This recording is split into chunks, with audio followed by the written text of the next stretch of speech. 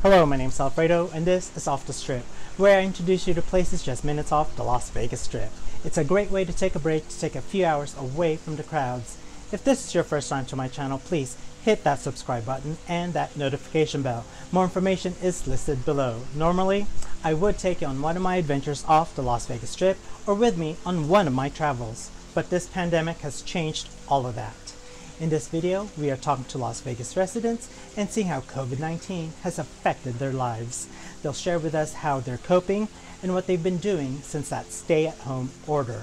We will be talking to business owners, casino workers, a teacher, a pastor, just to name a few.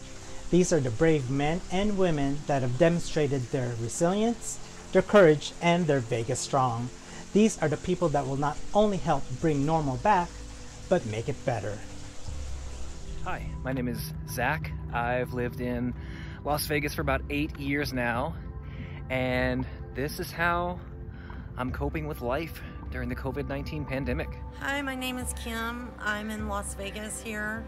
I'm a teacher for the Clark County School District. Hi, I'm David Rosen. I'm a music composer, podcast producer, and I work with my family over at Wax Trax Records here in Las Vegas. Hi, I'm Alicia Johnston. Hi, I'm Jesse Johnston. And our family is in the tourism industry. Hi, my name is Dave. I'm a recent retiree from the casino industry. I've been in the business for about 41 years and just retired somewhat on my own and with the pandemic. Hi everyone, my name is Leo.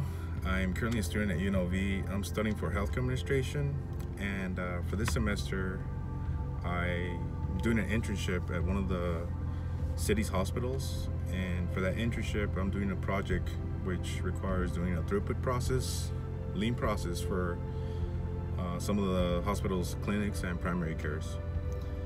Hi, I'm Steve Miller. This is my wife Sara. I work for a local utility company. And I've been in the hospitality industry for almost 20 years. My name is Patrick J. Dodd, and I'm a local real estate agent here in Las Vegas. Hello, my name is Michael Dean. I'm a pastor here at the Crossing Church. I've been on staff here for about 4 years. I've lived in Las Vegas for almost 30 years. Hi, my name's Aubrie Jones, and I'm a small business owner of Hadco Staffing Solutions. And Hadco Staffing Solutions is a temporary staffing solution that provides staffing resources in the meetings and events and hospitality industry. Hi, my name is Alexandra, and I work in the live entertainment industry, specifically for a professional sports team. Hello, my name is Diana, and I'm a registered nurse.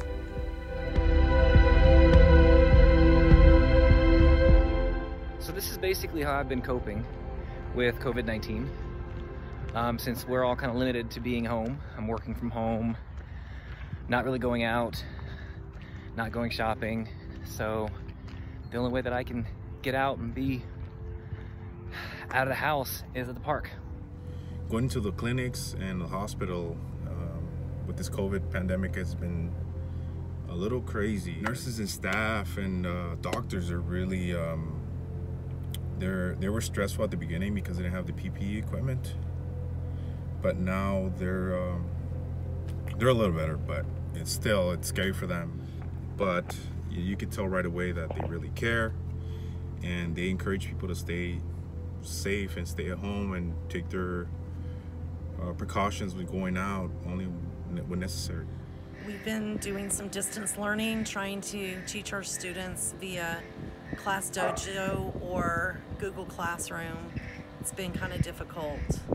The COVID-19 pandemic has had a major impact on my industry, on the utility industry, as we're all working from home, except for our technicians who are out there still going door to door, making sure our customers have their service that they need. In the hospitality industry, it's been completely decimated, but we're looking forward to it coming back even stronger. Family-wise, we've been spending a lot of time together. It's been interesting. We have school-age children who have been having to learn remotely. We're playing a lot of games. Putting together a lot of puzzles, and then we do have a senior this year, so he's spending his graduation here at home. Ever since COVID-19 hit, we've of course been here in quarantine, just mostly stuck in the house, but doing our best to fill the time with as much fun stuff as well as productive stuff as we can. Of course, Wax Trax is completely closed, so that's at a standstill, but I've been filling my time with a whole lot, really, as far as music and podcasting is concerned. Unfortunately, one of the podcasts that I produced, All Rice No Beans, can't really continue during this time because we spotlight restaurants, and a lot of restaurants are closed or at limited capacity with just to-go orders and stuff like that. So we don't really want to, give people not the full All Rice No Beans experience. So we've had that one a little bit on hold aside from a few special episodes, but I have been able to continue my movie podcast, piecing it together, as well as my politics podcast, Bird Road. COVID-19 affected our family industry because we operate a second business at a state park, and it's unable to open right now until the governor gives it the go-ahead. And so that's how it's affected our family industry. We're a month or two behind so far. We have had to homeschool our children as well as many other families have. And so we've had to learn how to balance homeschooling our children with other aspects of our lives.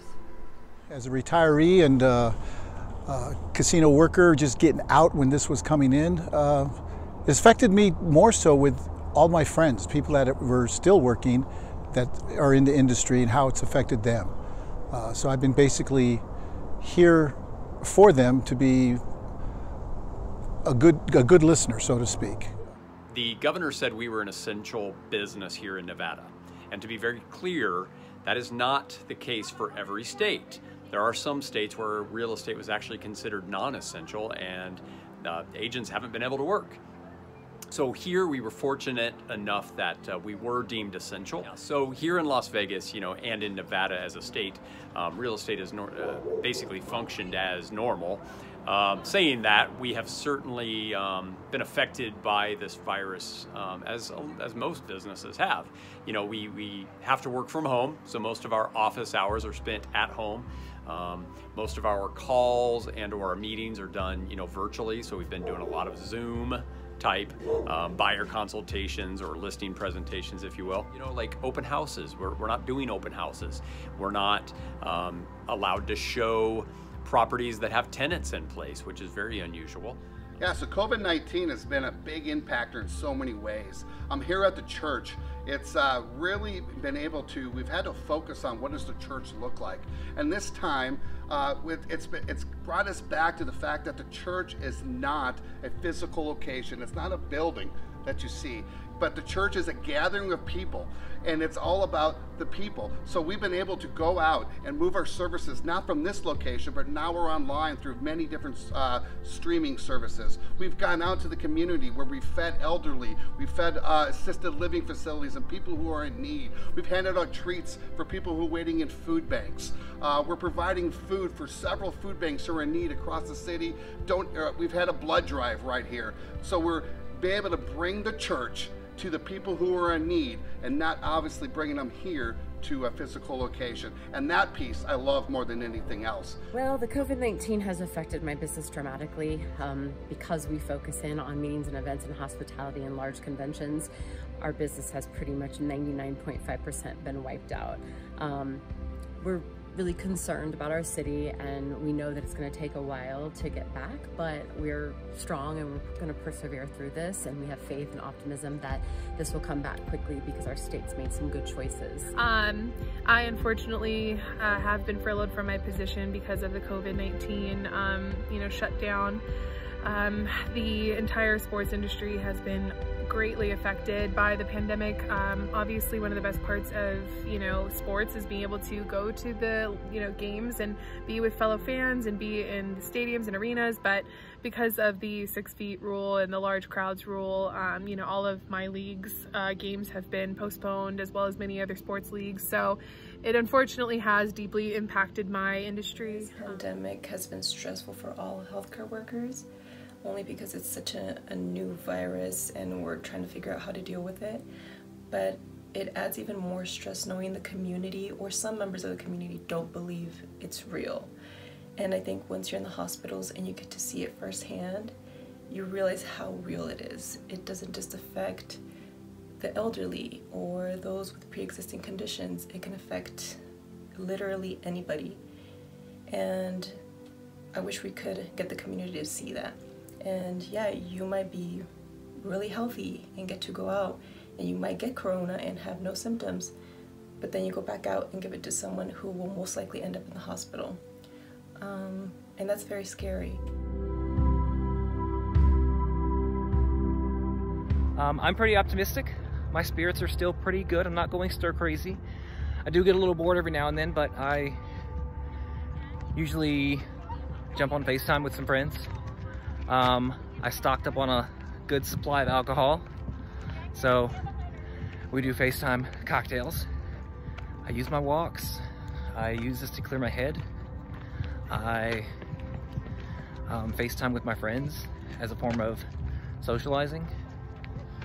And I've been streaming a shit ton of Netflix. Like, there have been shows that I've just been like, yeah, sure, we'll start that. I've started shows, I've finished shows, I've abandoned shows. Just whatever. I spend a lot of time out here in my backyard, cooking for my family, watching a lot of Netflix, just really trying to stay busy and productive. I'm more busy than I've been in a long time because I'm able to lock myself in my room, not really have to leave and go do anything, and just sit here and make music. And I have been making a lot of really great stuff. I am very excited about starting to release some of that stuff, and should be happening in the next few months, really. I'm gonna have a lot to really put out there, and I'm looking forward to that. And it's, you know, it's just good to be able to stay busy and be able to do some stuff while I'm stuck here. During the time of quarantine, we've basically just been spending a lot of time around the house, spending time on those projects that we forgot to do a long time ago. We've been landscaping and making all kinds of repairs.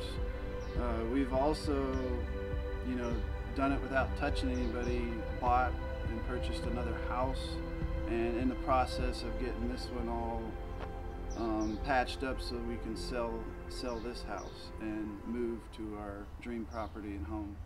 It's also enabled us some extra family time that we miss out during our typical busy schedules with work. We've been taking advantage of family time, and I've been taking advantage of exercising. I encourage positive thinking, to stay busy, to set goals, to have things you know, you want to do in a week. So, you know, like yesterday I waxed my car, and, you know, I exercise every day. I try to stay busy. I try to stay focused on positive things. I don't watch the news that much at all because it's just too negative, it seems like. Start watching movies. I've watched so many movies and Netflix and all that stuff. And then I go for walks around the block almost every day just to stay a little active. And hopefully it gets a little warmer, and now I'm going to the pool. But yeah, eat a lot. Getting fat and getting sassy. During the stay-at-home order, we've kind of just all been hanging out together. We do a lot of Zoom happy hour calls with our friends and family. We have a lot of friends at our local PTs, so they have some great happy hours on Zoom. We've also binge-watched a lot of TV shows. As a matter of fact, my sister from Nebraska called me last night and told me I had to binge-watch a show, so I stayed up all night and watched Normal People. And then we're going to start working on old shows from the 80s. But we're hanging in there. We're looking forward to coming back even stronger. In the meantime, I've been spending a lot of time in the pool, which is where I am now, with my family, my niece and my nephew, and you know, everyone else that I live with. So that's been a nice way to pass the time, and I think we're making the best of a bad situation. But I'm wishing you know, health and wellness to everybody else in my industry, all, you know, friends and family that are watching this, and you know, hope we get back to regular business soon. I've been doing a lot of reading. Lots of different books, things like that. That's kind of been my go-to because I don't want to send it on the screen or on the TV. So I've been doing a lot of reading, and really I'm just trying to stay in touch as much as I can. I'm doing a small group every week where I'm meeting with a bunch of guys. I'm doing several of those on Zoom, and I'm just reaching out to old friends, calling and texting and checking on people. And that's how I've been spending my time. I have watched a lot of Netflix, a lot of snacking. I've been able to read some books that I've been meaning to read for a long time, do some at-home workouts, just relax at home. It's not that hard to stay home and keep others safe. What we've been doing to get through this hard time is, I have an 8-year-old daughter, so we've been doing a lot of homeschooling projects. We've been fortunate enough to swim and enjoy the beautiful weather. We've been working out, but we're eating more, so it's not really working out that great. But I've also been really taking this time to put in stronger processes and procedures about my business and looking at ways that I can pivot to try to gain some more revenue for the business when things do start to reopen. We have faith, and again, we're strong and we're gonna get through this, but it's definitely a hard time. So all of us at Hadco Staffing Solutions are thinking about you and wishing you all well. Be safe. Aside from the music and the podcasts and all that, I also have been using the time to really get into the cleaning spirit. We are not just cleaning, but doing the whole the tidying, decluttering kind of thing. We have gotten rid of literally so much stuff. I mean, I think every other week is a bulk day, with the trash companies, and we have gotten rid of literally like 60 giant trash bags of stuff that was just filling up closets that we never, ever, ever go to. So I'd say, aside from eating, sleeping, exercising, working on my music and podcasts, watching movies, then comes cleaning. It's just been nonstop cleaning, and kind of enjoy that. I'm, like I said, making the most of the time at home, and I can't wait for things to reopen and for the world to go kind of back to normal as much as possible. But I am making the most of my time here, and this house is going to look great when everything's said and done, and I'm going to have a couple new albums and a whole lot of new podcast episodes. So I look forward to the future and just making the most of the time I'm home with my animals and my fiance and my computer, where I make all my music and podcasts and all that stuff. Sort of, gone as usual.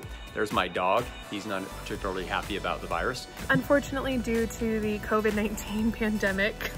COVID-19 pandemic has had a major effect on our family. Truck going by. So. All right. Family-wise, we've been spending a lot of time together. We all have.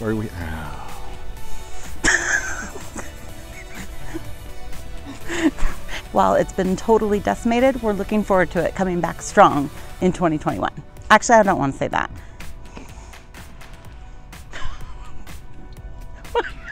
You guys, I forgot the name of the show. Hold on. And I forgot what part. Hold on. And go. Hi, I'm Alicia Johnston. Hi, I'm Jesse Johnston. And we're the Johnstons. Are you sure? And we're the Johnstons. Why do y'all gotta say it like that? Hi, I'm Alicia Johnston. Hi, I'm Jesse Johnston. And we're the Johnstons. And we're also in the tourism industry. Why did I say also? During the COVID-19 pandemic, I've been basically the stay-at-home order. I've been staying at home. Try that again. The first thing that we're going to do once the COVID-19 stay-at-home order has been lifted, 4-card Keno.